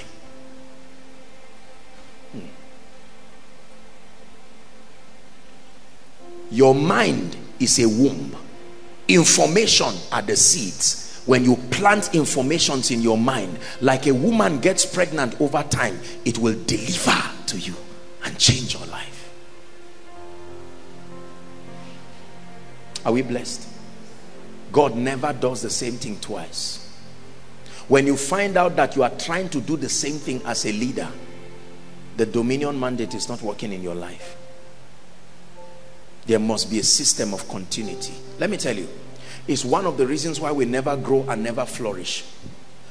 How you know there is no system in your life is that your absence stops continuity. When your absence stops continuity, then there is no system. So you are the CEO of the company. You travel for 2 weeks, you come back and meet hellfire. There's no system. Nobody knows what to do. No system. If I'm not around for 1 year in Koinonia, it will still continue running. The only thing that will be missed is my unique grace and anointing. Why? Systems. That's how pastors should train pastors. You should be, if Pastor Alpha, Pastor Femi and Promise are all my pastors, for instance, if you hear Pastor Alpha, you should not feel bad that I was not there. That's systems. I have reproduced myself in him. When you hear him, you will miss me. I love it every time I'm not around and people send me a text. They say, Apostle, we miss you, but God, Koinonia was fire. I said, that's right. Systems. But because of our inferiority and these village mindsets that we have grown with, every time you are not around and things don't work, you are happy. Do you know why? That's why many leaders do not mentor and train others, because they think it is their way by exclusively capturing knowledge and keeping it. How many people have died with secrets that can turn the lives of people? How about anointings? No, if he carries the same anointing as I'm carrying, will he ever respect me again? Look at God. He didn't wait for you to be renewed. He gave you the Holy Spirit straight up. Immediately after confession, he granted you the Holy Spirit. He didn't say change. No, he granted you the Holy Spirit to help you. Part of the ways that we rule and dominate is by building systems around things. Your prosperity is not something that is in the hands of God today. Your prosperity has been programmed in a system. Are you hearing what I'm saying? God can, the systems are supervised, so it's not like they are random. There is still an individual supervising them. The same way you put systems, you can come and look at it and you can decide to influence it. That's a sign that you are the owner of the system. Somebody can slaughter someone as a thief and go back home and get his wife pregnant. That system will not stop because he's a wicked man. Now he will go to hell if he doesn't repent. But as far as that pregnancy is concerned, an unbeliever who does not know God taps into God's system of wealth and abundance. Hallelujah. I was telling the School of Ministry students that there's something I'm going to teach them about finances that I've not taught any of the sets. It's a revelation that God gave me that, I mean, if I teach you that and you don't prosper, I don't know how to help you again. I don't know how to help you. Systems. Let me give you a little tip of the iceberg. That being employed forever till retirement is a curse. Because in God's system, you start under people, but eventually the goal is for you to be established yourself. So the spirit of servitude is such that you continue to serve a man. If you, not everybody will have platforms like churches, businesses, but even under those platforms, there must allocate a place that allows your grace to function. That is the spirit of God and is the program of God. That's why he carved out earth and gave man. But he gave man delegated authority. That means it is exousia, but it is still supervised. So he can call man to order, like Pharaoh could still call Joseph to order, but Pharaoh did not interrupt. It is the system we run Koinonia with. That's why sometimes you never come and see me check, have the leaders fixed this flower well? Systems. There are men of God, you are preaching, you are preparing sermon, they just call you and say one wire has cut. You bike by yourself to Sabo and buy the wrong wire and bring it back. Before you finish, you forgot everything, and then you are stressing yourself. When you are doing everything by yourself, it's a sign that you are not functioning like God. Let me show you why many of our parents are under stress. They did not mentor the young people, so they kept doing everything. Now the youngest person in the family is 31, yet it's still father and mother that is providing food, because they did not teach them how. Education does not teach you how. It just enlightens your mind. It is mentorship, it is discipleship that teaches you how. So a man of God starts a ministry and there are ordinary people, and then you start teaching them how to prosper. You show them the pathways to the anointing. Are we together? You don't hide it. There's nothing to hide. These are the secrets. You guide them, you mentor them. They receive measures of that anointing that is upon you. You have built a system, and then they begin to function.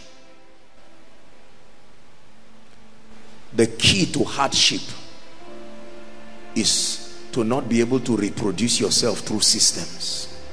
You will pay the price and you will never last. Everything that has lasted and outlived the founders subscribe to function like God. We're going to pray. Dominion.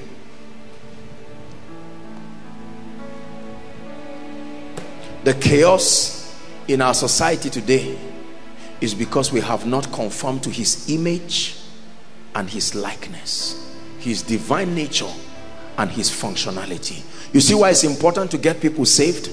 Because that is the condition that can guarantee the potentials for dominion. Ye must be born again. That's why we make altar calls. That's why we're still going to make altar call tonight, because there are people scattered inside, outside, who need Jesus. Now, most preachers don't tell you why. They just say, come to Jesus. There is a hellfire somewhere to burn the living daylight out of you, and you run out of fear. You are born again and you don't know what you ran from and to what. Dominion. This is not just the issue of heaven. It does not take so much to be assured of heaven, because it's not something you do by yourself. But when it has to do with your reigning, listen, the degree to which you have become like God in his image and his likeness is the degree to which you measure your success and your prosperity. Are you seeing why life cooperates with others? Life cooperates with God and everybody who functions like him. Life was designed to cooperate with God alone. If you are not God, life will not cooperate with you. So our needless sufferings and pains is because we have fabricated methodologies by ourselves, attempting to get God's result our way.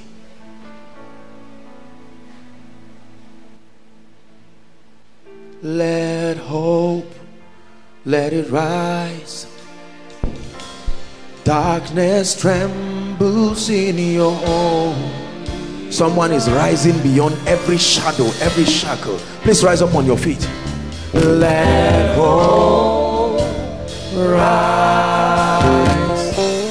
Darkness trembles in your holy light.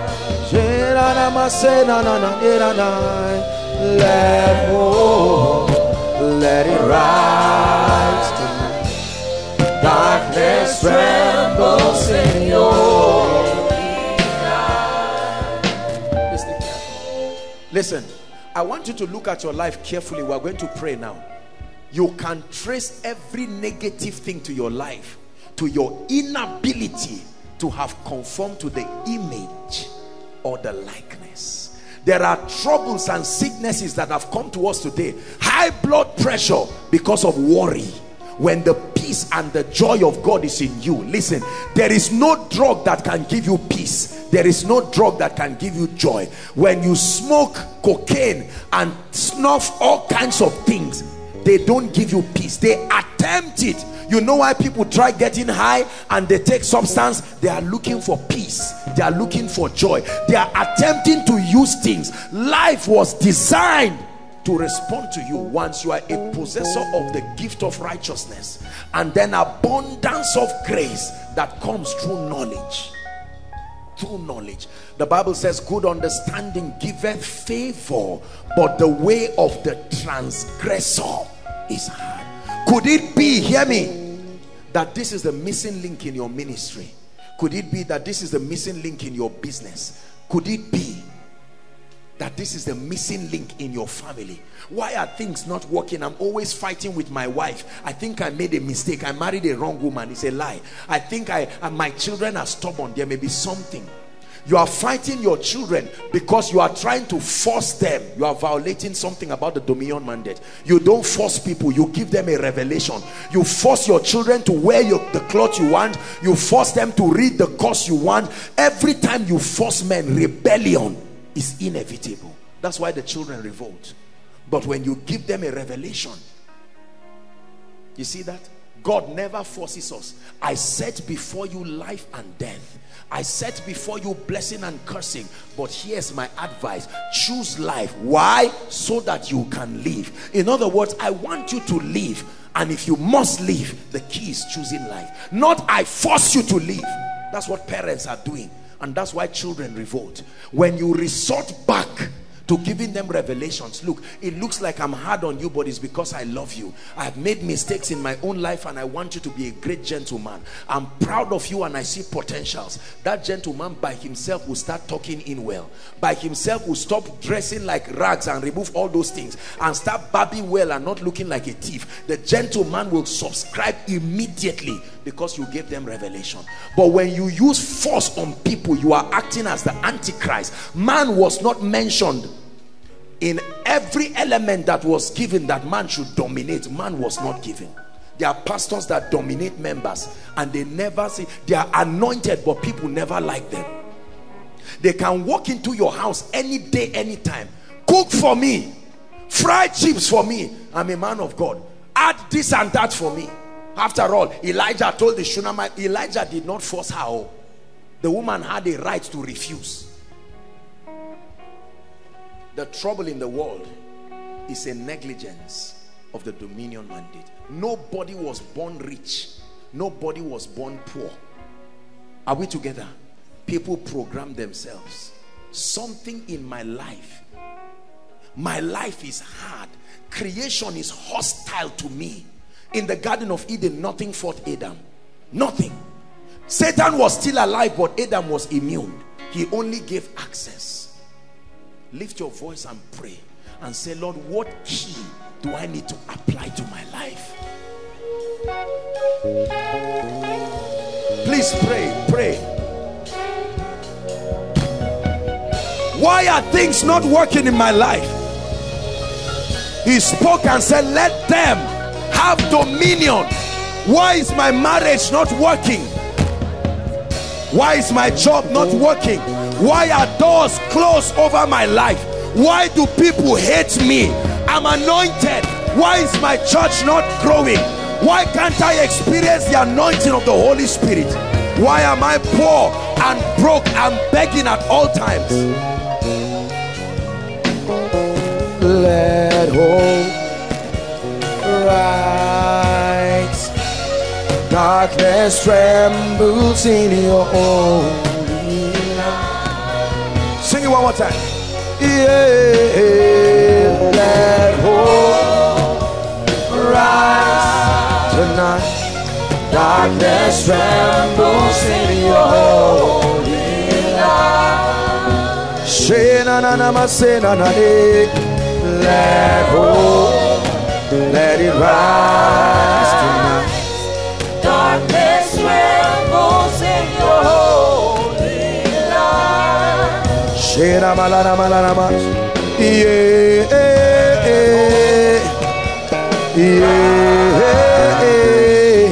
Darkness trembles in your holy light. Hallelujah. Hold on. Genesis, please give us something. Just came into my heart and I want to share it with us. Genesis chapter 4. We are going to read verse 8. Let me show why our world is a wicked world. Because you see, every time people fail, instead of taking responsibility that I am violating the principles and the laws of dominion, usually we look for people to fight. The Bible says, and Cain, this was after the sacrifice. Are we together now? The sacrifice of Abel was taken and the sacrifice of Cain was rejected. What was wrong? Violation of patterns, violations of systems. Are we together? Now Cain got angry. Cain can be your uncle. Cain can be your senior brother. You see where enmity came from? I am the senior brother in this family. How can this younger one be successful? That's what was happening. There are men who fight their wives. There are others who fight their younger ones. There are people who hate themselves. And the Bible says it came to pass that when they were in the field, that Cain rose up against Abel his brother and slew him. What fruit of the Spirit was missing? No love. No love. No love. Are we seeing there now? Next verse. And the Lord said unto Cain, listen, where is Abel thy brother? And he said, I know not. That's the liar there at work in him. The manifestation of Satan at work. Am I my brother's keeper? No kindness. No, he had become hardened and wicked. Verse 10. Listen. It says, and he said, what hast thou done? The voice of thy brother's blood crieth unto me from the ground. Verse 11.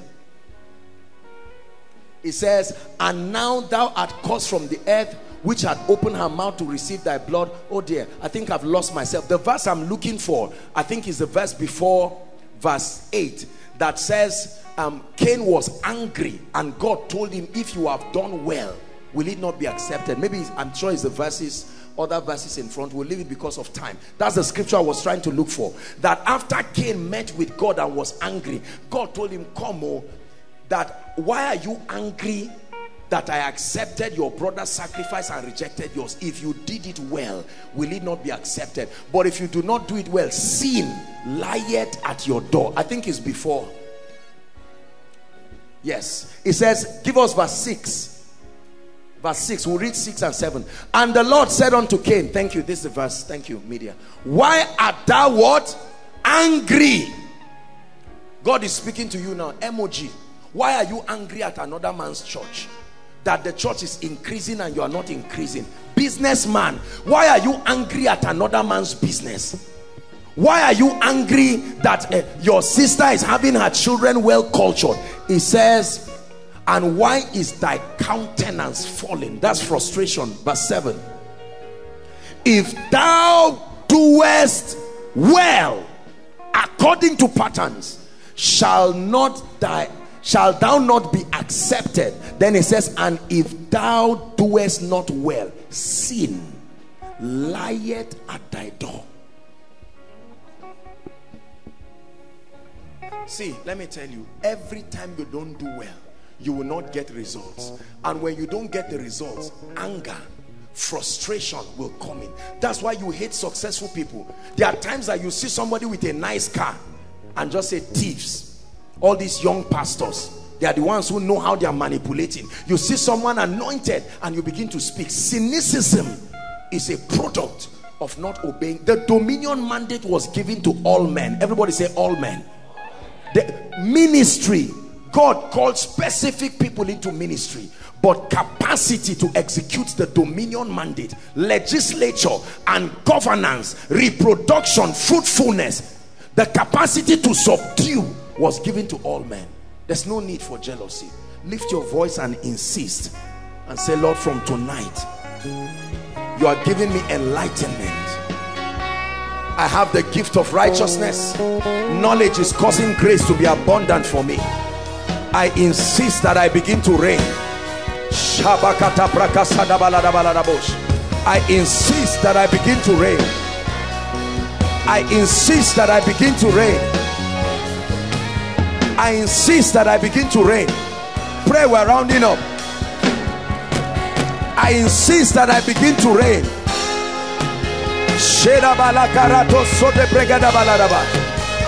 Pray.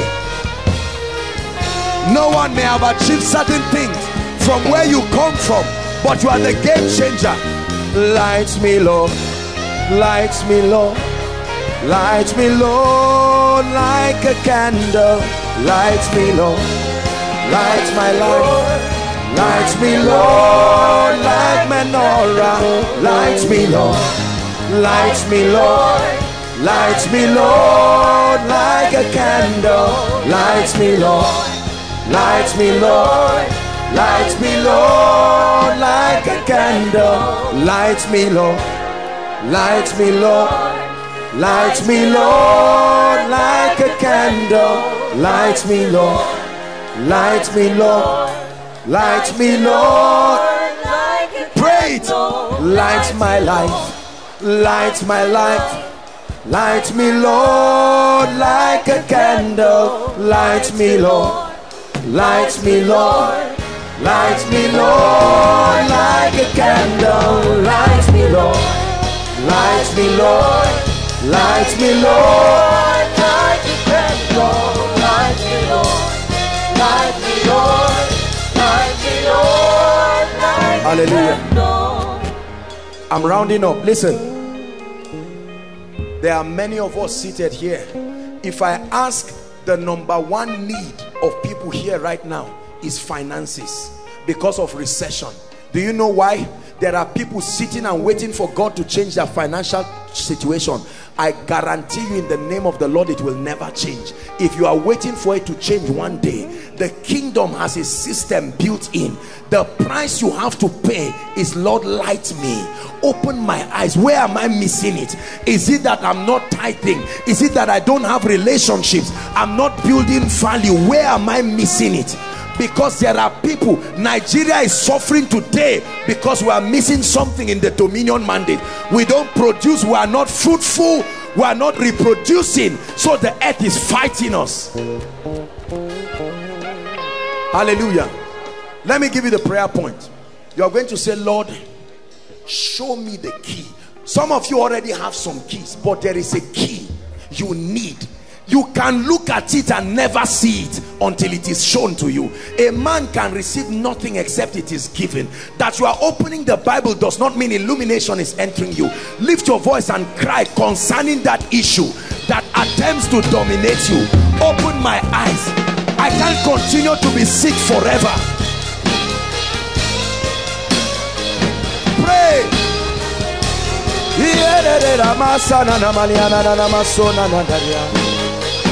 Lord, I'm tired of financial struggles. I'm tired of hardship. I'm tired of being carnal. I'm tired of being weak. It is in my destiny to be spiritual, supernatural, anointed, divine, full of knowledge, full of grace.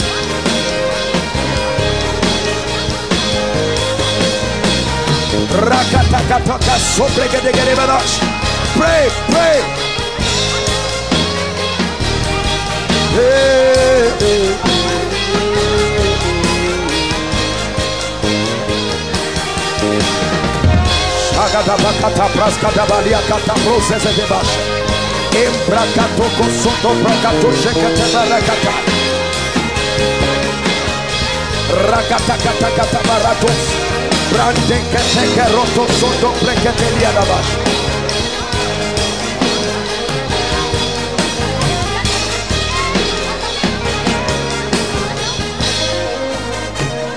Hallelujah.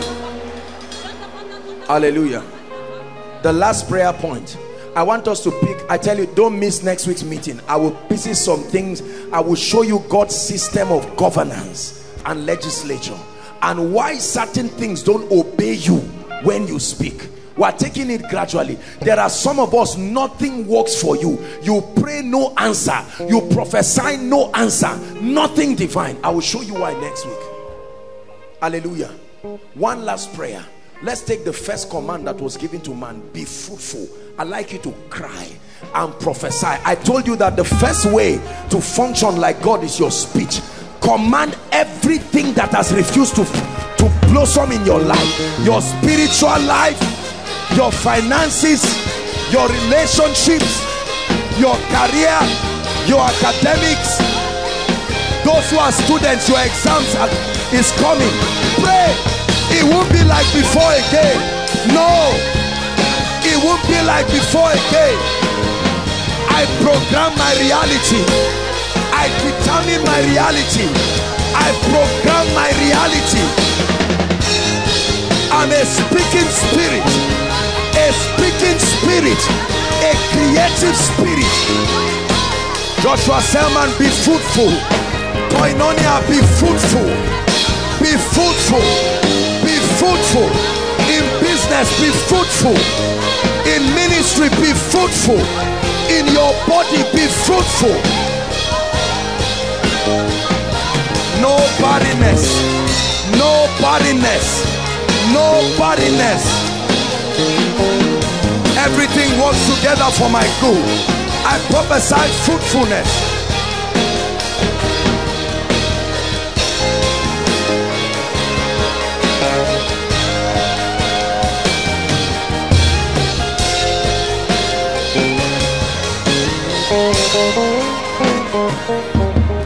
Hallelujah. Everyone say after me, in the name of Jesus. Say, tonight marks a turnaround in my life. I create my realities. I stop letting things just happen. I make them happen. I speak like God. I make decrees like God. I speak to both animate and inanimate things, and I declare they must respond to me. Say, in the name of Jesus, I speak to my health. I speak to my finances. I speak to my academics. I speak to my job. I speak to ministry. I speak to business. I speak to my body. Hear the word of the Lord. Be fruitful. Be fruitful. Be fruitful. Hallelujah. Give Jesus a shout of praise. Hallelujah. You walk with this and see the way things will begin to be altered in your life. Walk with this and see the way you will begin to create realities. Walk with this and you will see yourself exercising dominion, and then you will see triumph. Now thanks be to God who causes us always to triumph. Always, not sometimes. Hallelujah. Keep standing, everyone, inside and outside. Give me a few minutes and we're done. We spoke about the first condition to subscribe back to the life of authority and dominion. I said the first thing is your natural birth. Everyone hearing me is hearing me because you were born. But the second and more important than the first is your rebirth. There are people here who, whilst hearing me preach, the Holy Spirit began to speak to you and said, you need to make your ways right. Don't play games. You can deceive men, but it will affect your capacity for dominion. You know the things happening around your life and family. And there are others. You handed your life to Jesus Christ, but at a point in your life things went, just haywire, and you left the things of God. You are not serious, and you are saying, man of God, if you will make a call and include me, I will come here. Those two categories of people, those surrendering their lives truly and sincerely. You are not playing games. Overflow 1, 2, 3 online.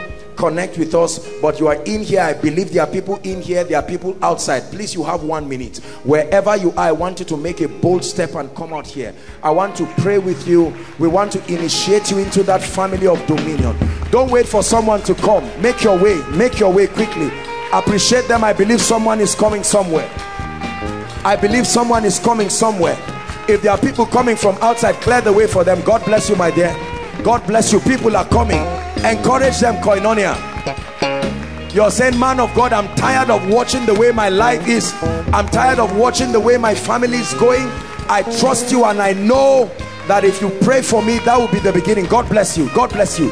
Don't be afraid. Don't be ashamed. Don't let anyone stop you. You are saying, man of God, I gave my life to Christ one time, but I think I need to start afresh. I can't lie to myself. I need a fresh encounter. Join them quickly. Join them quickly. God bless you. Join them quickly. I'm tired of watching the devil prevail over my life. Koinonia, appreciate them. Those coming from outside, any of the overflows, make your way to the front. It's a new beginning for you. It's a new beginning for you. In the name of Jesus, no power will stop you. Hallelujah. Thank you so much, ladies and gentlemen, for making this bold decision. You see, gone are the days when people come out for altar calls, they come out as if they are responding, they are going for a burial. An altar call is like a speech and prize giving ceremony. You are being handed over something that no currency, no amount can buy. I want you to be very bold about it. Are we together? Lift your right hand and I want you to say this after me. Say it with faith. Jesus is in this place. Say, Lord Jesus, I believe in you. I believe that you are the Son of God. I believe that you died for me. I believe that you rose again for me. I receive your life into my spirit, and I declare that from today I am born of God. I am a child of God. The life of God is at work in my spirit. I declare that from today I live a life of dominion. I live a life of victory. The power of the flesh, the power of sin, the power of Satan is broken over my life forever, in Jesus' name. Keep your hands lifted. I declare your sins forgiven in the name of Jesus. I declare that the Spirit of God finds expression in your life from today. Everything that has dominated you, I decree and declare that you rise above it. I speak to you that this is the beginning of a new season in your life. Let the grace, the glory, the power, the wisdom of God begin to find expression in your life. In the name of Jesus Christ, you will move forever upwards and you will never go down again. In Jesus' name I pray. Amen and amen. Thank you for making this bold decision. Now, please, all of you, this way, I just want you to follow the gentleman waving his hands. They would require a few details from you and communicate a few informations. Please cooperate with them. God bless you. Let's honor them quickly. Let's honor them quickly.